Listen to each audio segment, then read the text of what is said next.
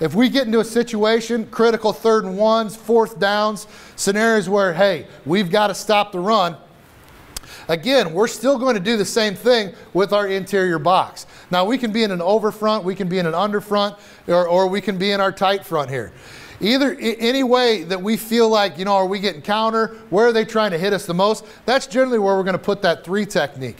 But the thing that we're going to do to force the issue in the run game is we're going to manipulate our coverage to allow us to get an extra hat on the line of scrimmage. What we're going to do here is we'll screw down an outside linebacker onto the line of scrimmage and send him, and then we are still reading that defender, or excuse me, reading this attached guy with a high safety.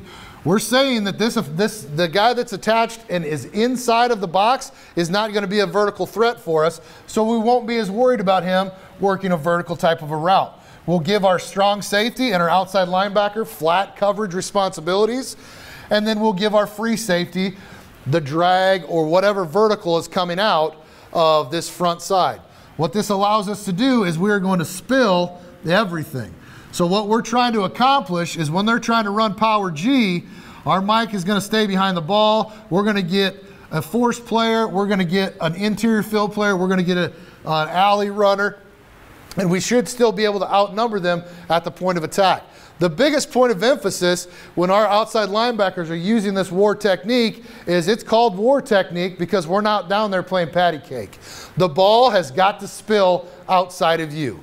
These guys are counting on the ball spilling outside of you. If we can get the ball spilled, we can get the ball running east and west rather than north and south. If we can get the ball running east and west, we feel like we've got a speed advantage and our guys are going to swarm to the football because we're playing relentlessly.